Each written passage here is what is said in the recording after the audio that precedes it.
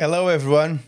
Welcome to the new year of 2023 at the Azure Centric Podcast. We have a new format. We have a lot of good news. We've been missing a lot of content, but now with the new year, new resolution, new projects, let's keep this community working. So my name is Marcos Nogueira. I'm an Azure MVP. And as usual, we are returning with the Azure weekly updates on Azure Centric. I hope you like this new format.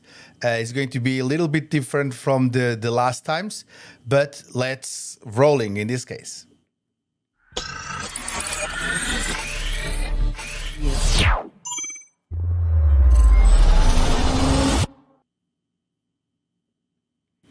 So before we start, I'd like to thank to all the feedback that I received in the last couple of months, asking if everything is okay. Yes, everything is okay. It's just being busy, and I want to return all the good willing of everyone contacting me to do that. And the best way you guys can support me is to subscribe, to like, and to smash that like button, or tell me anything regarding or you want to see it or not on this channel.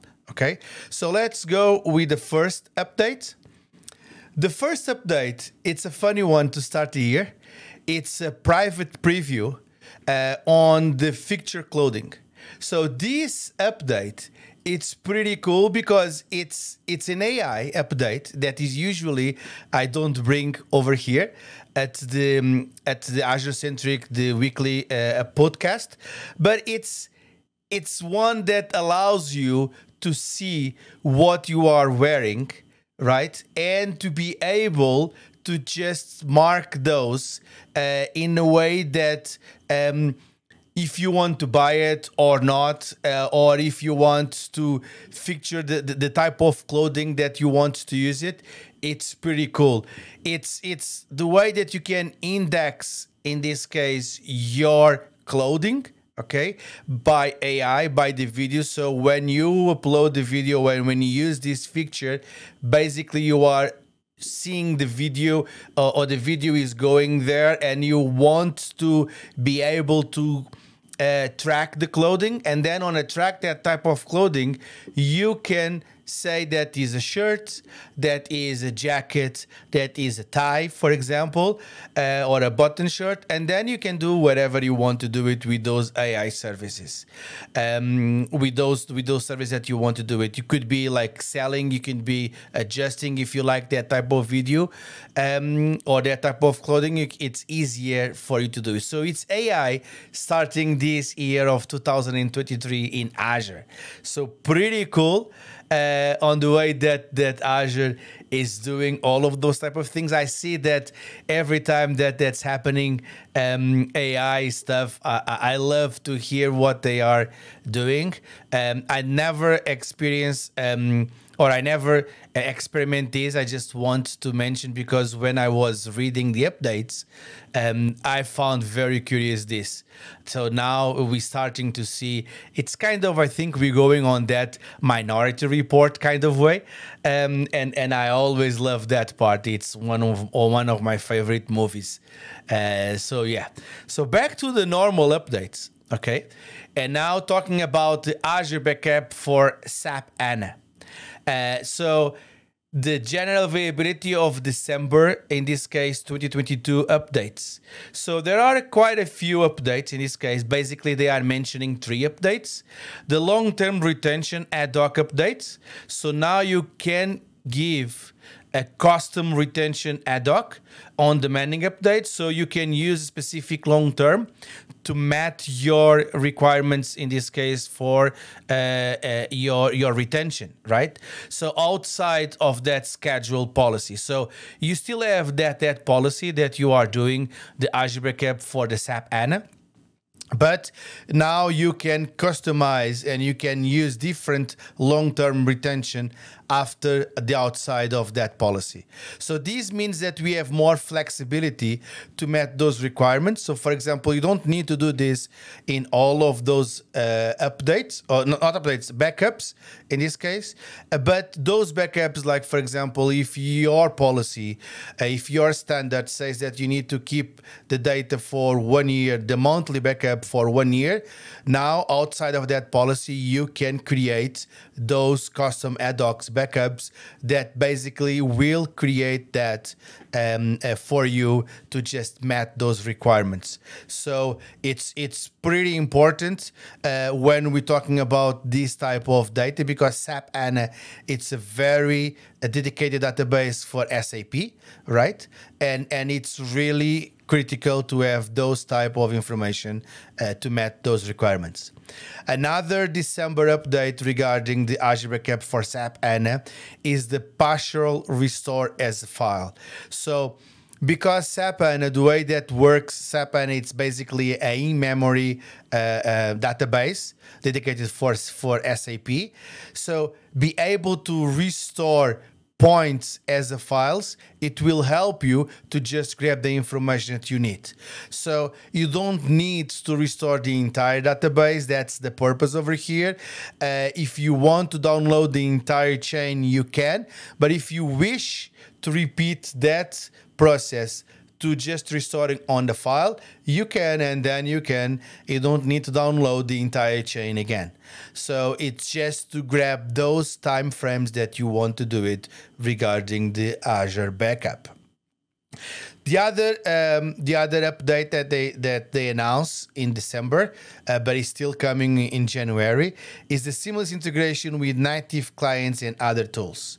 So earlier, if you follow the scenarios, for example, that you have to switch back,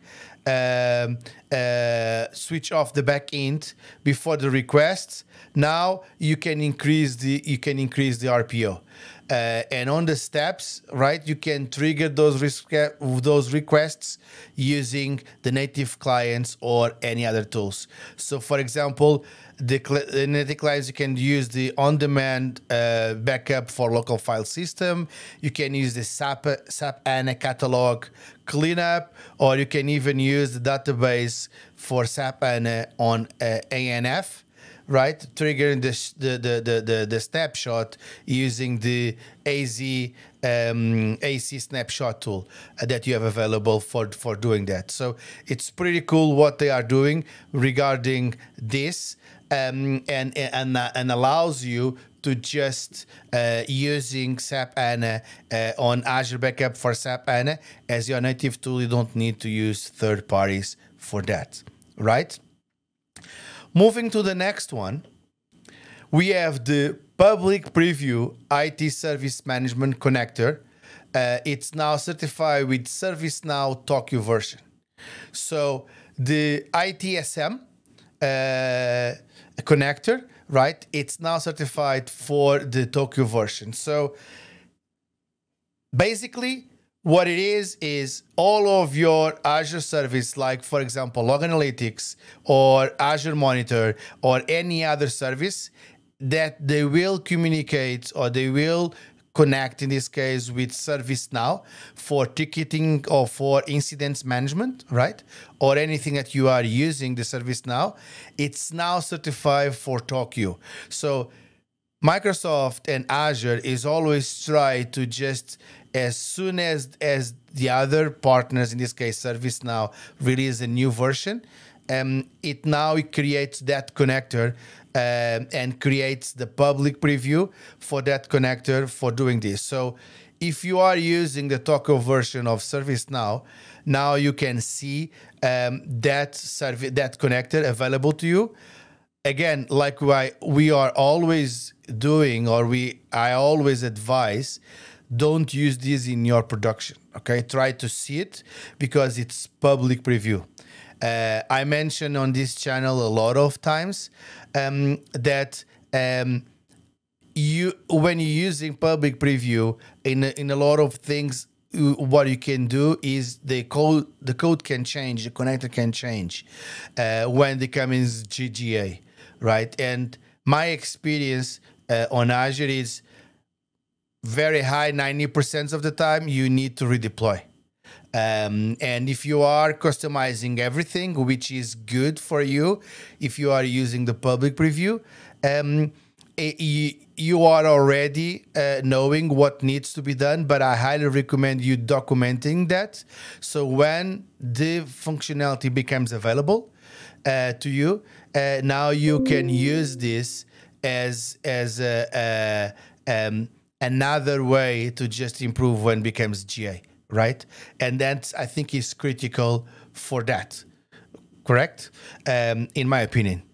So moving to the next one is the Azure VM Backup. Moving another backup, in this case for the VMs on GA.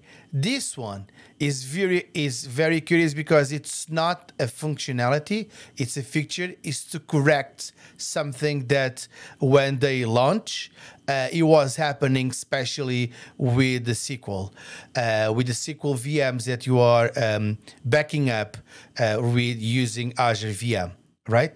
So what happened was when you were backing up the Azure VM that was with SQL installed, okay? When you're doing this, it was triggering the VSS, that is the virtual storage service, that basically creates all of that configuration for you.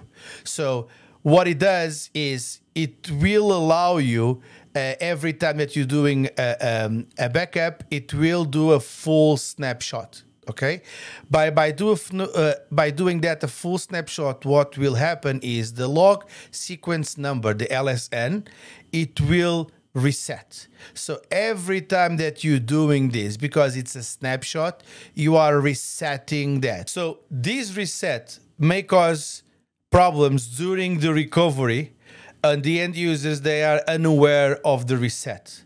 Okay, so what it is going to fix is this registry key that is going to be automatically since December 2012, okay, is going to create a registry key called SQL copy only full snapshot set to true.